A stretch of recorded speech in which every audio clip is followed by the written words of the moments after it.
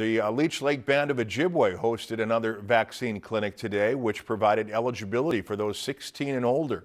Reporter Destiny Wiggins has the story on how the reservation has been able to roll out vaccines to not only their members, but to the general population as well.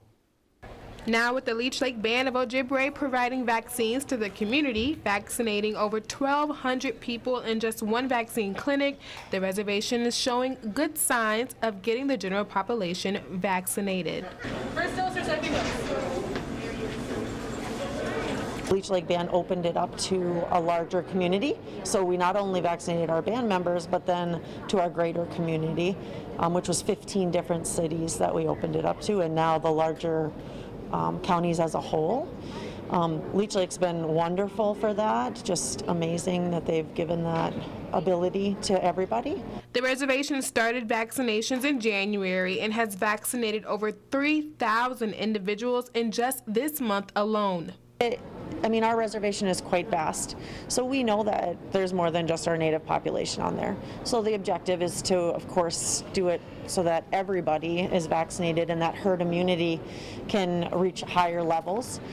So that's where the tribal council was basically stating, yeah, let's get it out to everybody and make our people safe and everybody else. And while some people might still be on the fence on receiving the vaccine, those who showed up today saw it as a good step to slow the spread of COVID-19. I don't want to have to quarantine anymore, and I think it's a good thing to do just to so it doesn't spread anymore.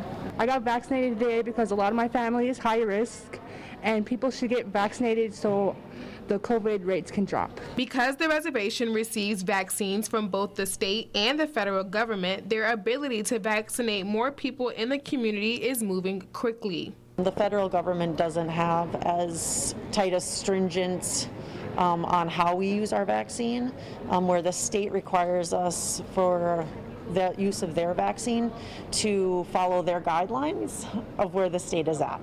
And we've been blessed to be able to do more than that because it's just, as everybody in the area can see, we've just been able to vaccinate faster because of the way that we've been able to roll it out. Those eligible for a vaccine must show proof of residency on a photo ID and must make an appointment. Reporting in Cass Lake, Destiny Wiggins, Lakeland News. And if you'd like to make an appointment to get a vaccine, you can call the vaccine hotline number that you see on the screen. Lakeland News is member-supported content. Please consider supporting Lakeland News today.